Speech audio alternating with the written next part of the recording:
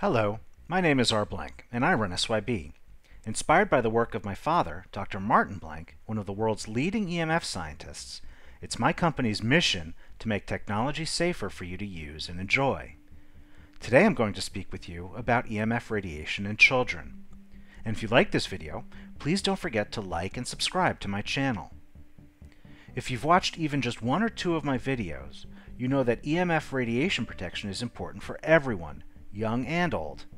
But children have increased health risks from exposure to harmful EMF radiation.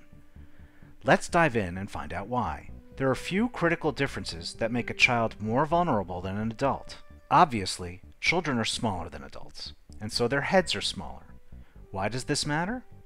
Well, let's say, for example, that a specific dose of cell phone radiation penetrates 3 inches into your adult head. In a child with a smaller head, that penetrates more deeply into the brain and exposes a larger portion of the brain to the EMF radiation. Add to that, children have thinner skulls.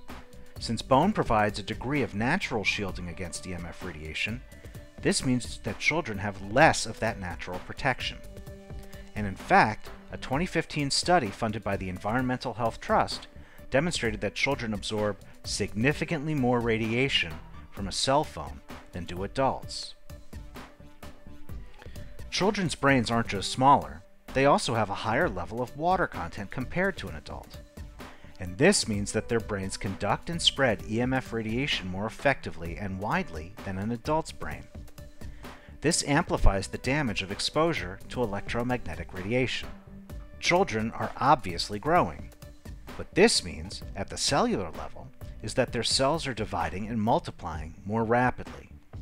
So any damage that results in a cell's DNA from an EMF radiation exposure will be replicated and spread further throughout their bodies. Add to all this the fact that children are younger. This means they have longer to live. And this in turn means that they will live with any damage from a source like EMF radiation for much longer. This gives more time for the damage to multiply and spread and impact their bodies. And so the damage will accumulate and grow over time. These are the 4 main factors why children absorb more EMF radiation than adults do, and why they are more vulnerable to damage from EMF radiation. It's not just that children are more vulnerable to damage from EMF radiation because of physiological and biological differences. Today's children are also exposed to a ton more of this EMF radiation than any of us were in our childhood. A 2020 study found that 53% of UK youth have a smartphone by the age of 7. That's 2nd grade. By the time they are 11, a full 90% have smartphones. And this study included even more concerning findings. 39% of the children said they could not live without their phone. 57% of the children said they always slept with their phone by their bed, which you should not do. 44% of the children expressed discomfort at being in a location without cell service. And 42% of the children explained that they are constantly worried about their battery dying. The numbers are clear. A lot of really young children have smartphones.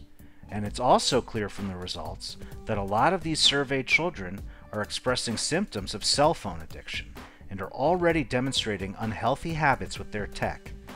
And that leads to even more increased exposures to EMF radiation. So we see that children are more vulnerable to damage from smartphones, and that a lot of children are using these devices. Given these facts, what are the differences we might expect to see in negative health effects for children when compared to adults? Those children who start using cell phones before age 20 had a 400% increased risk of forming a brain tumor on the side of the head where they hold their phone. Exposure to cell phone radiation negatively affects brain function and cognitive processing in children. EMF brain exposure from mobile phone use over just 1 year may have a negative effect on the development of figural memory performance in adolescence. Children whose mothers used a cell phone while pregnant or who used a cell phone early in life were 80% more likely to have symptoms of ADHD. I'm an advocate that everyone should take the steps to live healthier with less EMF exposure. But as you can see, that's even more important for children. To learn more about EMF radiation and what you can do to start protecting your children's health, please visit ShieldYourBody.com. Thank you.